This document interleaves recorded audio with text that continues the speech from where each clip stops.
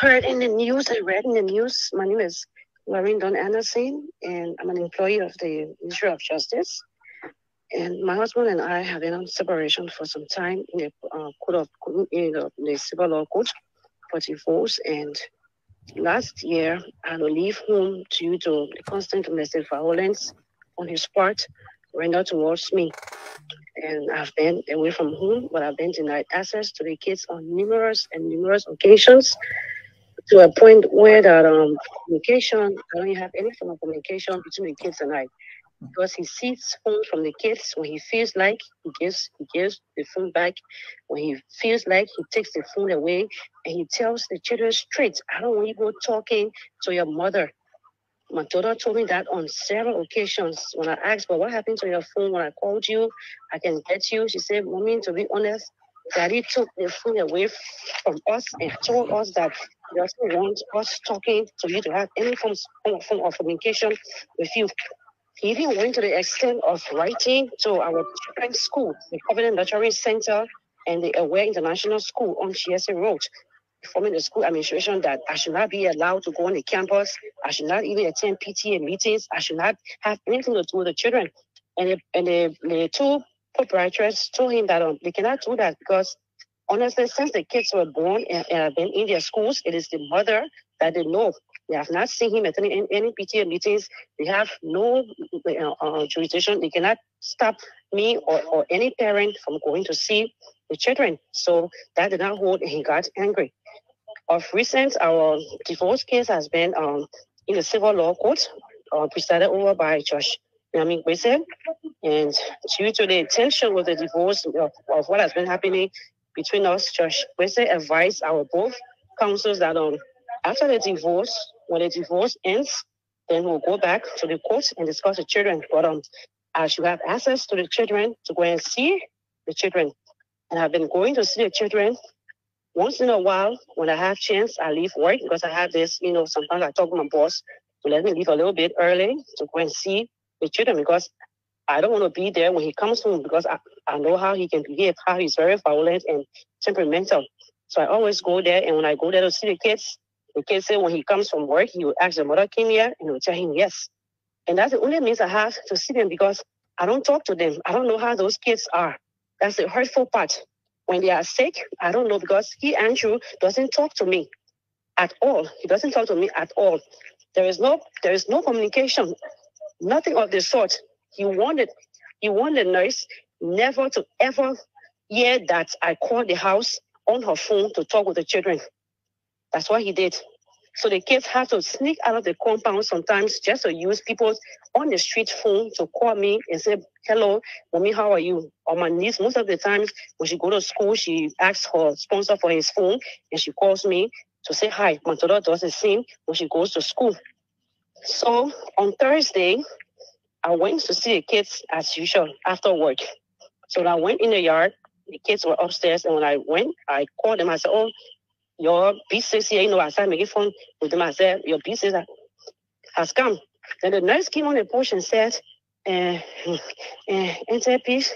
My boss man said, when you come here, the children shouldn't come downstairs to you. If I'm going to tell you that you come here, I should tell you to leave the yard. I said, what? He said that? She said, yes. And the two girls came downstairs to me. They told the nurse that we will go downstairs and see our mother. So the two girls came and I said, okay, let me call him. I was so irritated. I took my phone and I called him. He canceled the call. When I looked, I sent him a message saying that you always doing this because I overlook it and I don't do anything to you. But that's why you have the guts to keep doing it. But this time around, I will stay here and I will see my children. When I'm ready to leave, I will leave. Anything you want to do, do it.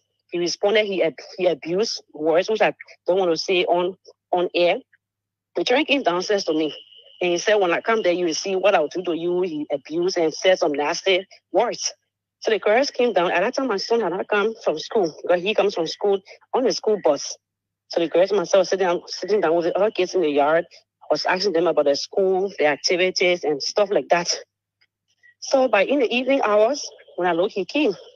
He parked his car got out of the car, came to where the kids and I was sitting downstairs. I don't go upstairs to his apartment. I don't go there because I don't want any problem. The yard is very big, and that's where I lived since I was son, who is 9 years old now, since he was 3 months old. So I have friends in the yard who are other neighbors that I know very well. So when I go there, I sit on one of them porch, and the children and I talk. That's what I do. He came, excuse me, I'm on air, get an ass out of the yard. I said, I'm not leaving the yard. I came to see my children, and when I'm ready to go, I will leave. He told the two girls, Richard, Shelly, get your asses upstairs. The girls said they were not going. They continued sitting. I said, y'all sit down. I came to see you. Before the words would even come out of my mouth, my husband started beating on me. And it's not the first time. It's not the second time. But you see, sometimes when people are married, especially we are from the old school, when things happen, we start to keep it to ourselves and push things on the rock. My grandmother, peace be to her ashes, she died going under this ground, not knowing many things that were happening in my marriage. I shielded my husband from my family, from society, from his work, from everything. I made it appear like he was this perfect husband, and I had this perfect marriage that didn't have any issues. So that's how it has been.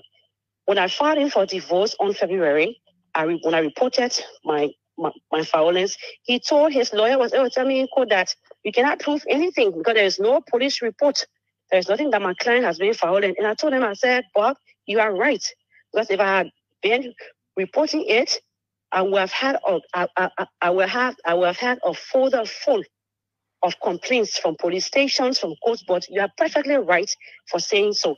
So he started hitting on me with his blows, his feet started kicking me all on my sides and took out his belt. His belt, my people. Andrew Anderson took out his belt from his trouser, his heavy leather belt that he usually buys in America and Europe. He took it out and beat it on me. His children's mother. He beat me as if to say I was a rogue that they had caught stealing. Like how you beat a rogue that has been stealing and has been finally caught. That's how he beat me up, dragged me out of the yard. The thing that hurt me most, the two girls came to stand there to stop him.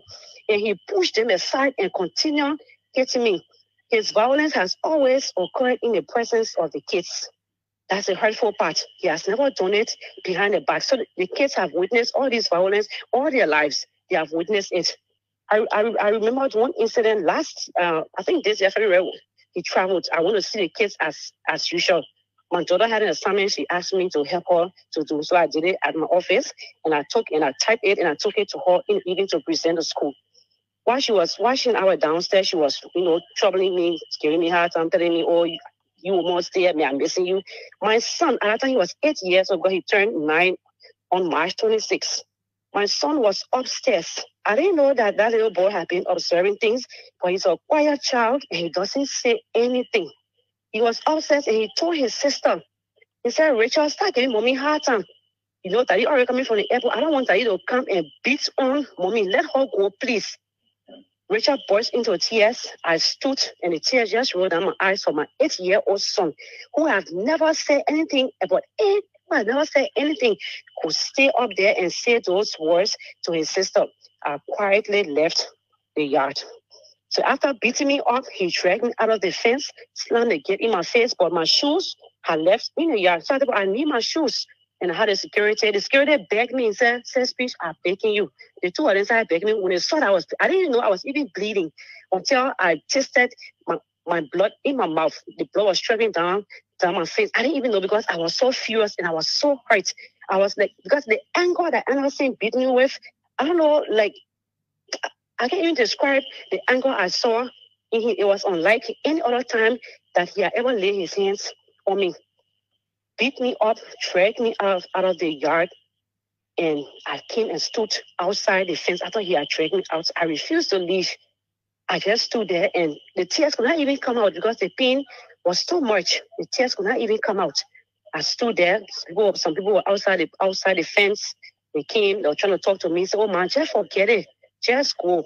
When the men come outside the fence again and see you here, it will be something else. So we beg you, Just go. I said, no, I will not go. I want to stay here small and see if I can even see the kids again and tell them to come down. Because right in that time, his nurse and the housemaid came down and she was crying. She came to the gate. She held me. She said, Mama, I'm so sorry. Oh. And the bitch, I'm so sorry. She was crying. I said, well, how are the kids? She said, honestly, they're trying not to themselves. They're trying to put them up in their room and they are crying and he is shouting at them to shut their mouths. I was like, what? She said, yes. He's not even calming them down to say sorry or something. He's telling them to shut their mouths.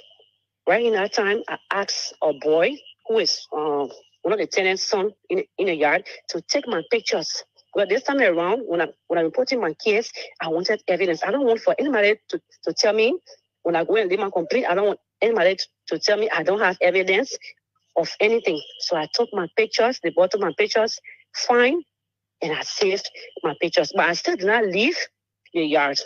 I was still hanging around. When I looked, Edison went. I was still outside the fence.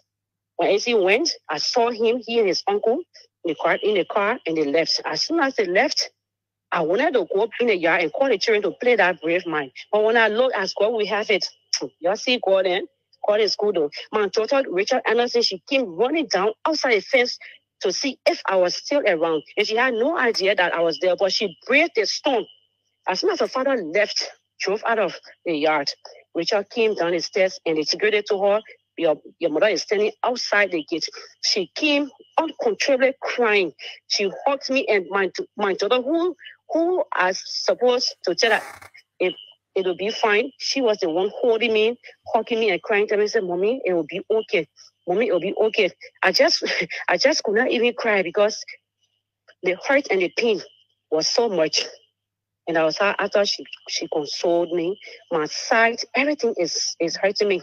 My the right side of my jaw till now, I can't even chew on it. My knee, I don't even know what is even happening because I've not gone for a third medical checkup